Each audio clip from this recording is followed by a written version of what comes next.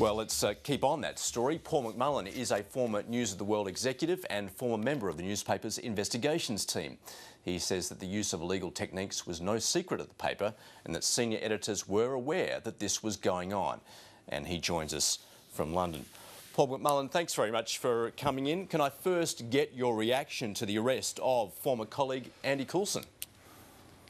Yeah, I mean, I actually feel a bit like a fugitive myself. Scotland Yard have tapped me up 3 times now and made 3 official requests for me to go into the yard, and not as a witness, but to be interviewed under caution, which means as soon as I walk in, they'll arrest me too. And I haven't been home for 3 days, and I don't know, it's a really strange time. 5 of my colleagues have been arrested. And, well, I mean, this is the thing that's so unfair. I mean, we were the foot soldiers. Although I moved up, sorry, my phone's beeping, so I'll just turn that off, throw it away. Well, you're clearly a man under pressure, and obviously people want to speak to you. I mean, are you expecting arrest? Well, to be honest, I thought not, and I have had a lawyer advising me, thankfully paid for by The Guardian, who kind of broke this, and actually this is how the story started with me. I think her concern was that I may have implicated myself, bizarrely, to Hugh Grant of all people. I don't know if you followed that strange twist in the tale. But yeah, no, it's been quite a strange few days. But anyway, I was going to say, am I sorry that Andy Coulson's been arrested? Well, to be honest, no, because I was really cross that, you know, I first got my job at News of the World in '94 under Piers Morgan, and Rebecca Brooks was my direct boss as features editor. And so for years we, you know, did lots of investigations. Many of them were perfectly legitimate. And, you know, for example, I remember turning over a prison governor who was sneaking female prisoners out so he could have his way with them. And I think most people would have thought at that stage, well, there's nothing wrong with an investigative reporter, you know, getting the governor's bank details and hacking into his phone and seeing what he was up to. And in the end, he was fired, and everyone said clap, clap, clap. But later on, using the same techniques, I don't know, did we get lazy? Possibly we did, and it almost became the first port of call. And it would, you know, there would. Really, Andy Coulson should have reined it in, and Rebecca Brooks should have reined it in. But instead, what they have said for the last year, it was a rogue reporter. We didn't know it was going on, and it's like, hang on, you know, you are the people who are directing us to do these things. You're our bosses.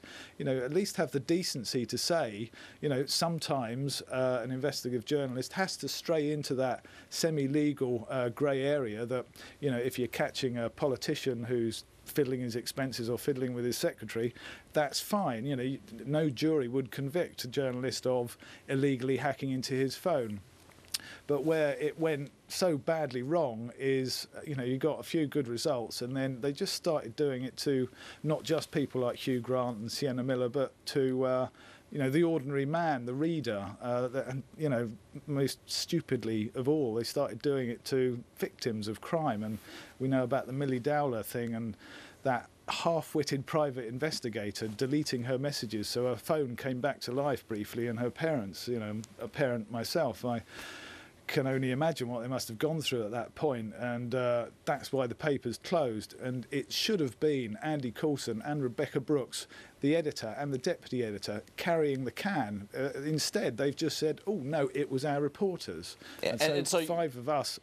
And you're saying then that these senior editors, Andy Coulson and Rebecca Brooks, were fully aware of what was going on? Absolutely. I mean, no, I mean, when I said about the Millie Dowler thing, I am fairly sure, in fact, I'm 100% certain, I can imagine how that happened. I mean, you have an editor shouting and screaming at you, this is a big story, you know, we're an exclusive paper that comes out on Sunday, so if you get your story on Wednesday, you've got to sit on it for a few days, so you've got to get something different. So you've got your boss shouting at you from above, come on, let's get something on this. So you ring your police contacts, you ring your private eye contacts, and then you're putting pressure on them, and then the freelance private eye goes a little bit further than he should have done, and he ends up hacking into Millie Dowler's phone, listening to the messages. And I mean, some of my colleagues have said he wasn't just deleting the, you know, the silly messages from like her friends saying, oh, we miss you, but the ones that actually gave some information that he deleted it so no one else could listen to them, so it would stay exclusive. I don't know if that's true or not, but I mean that's kind of how underhand and out of hand it was getting. So I mean, you freely admit yourself that you personally commissioned private investigators to, as you say, commit several hundred acts which could be regarded as unlawful. What do you mean by that?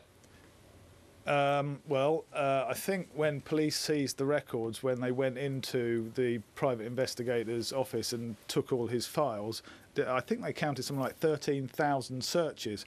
Now, a lot of searches are perfectly legitimate. I mean, for example, Kylie Minogue's arrived in London and we just want to know where she's rented a flat or a house. So that's fairly legitimate. But there's other searches, you know, like you might have had an ex-directory phone number, or you might have had a mobile and you wanted to get an address from a mobile, so you turn that round. That are in this kind of grey area. I mean, there seem to be, for investigative journalists, there appear to be the grey arts and the dark arts, and the grey arts are kind of okay. Most people would think that's fine, and then the dark arts absolutely not fine. You know, hacking into non-celebrities' phones. I mean, very few people have any sympathy for someone, you know, like Kylie or like Hugh Grant, who earns £5 million a picture, just bleating on, oh, someone listened to my messages. Well, come on, get over it. You know, most people in Britain earn £200 a week for a hard week's work and would willingly swap places. Well, Paul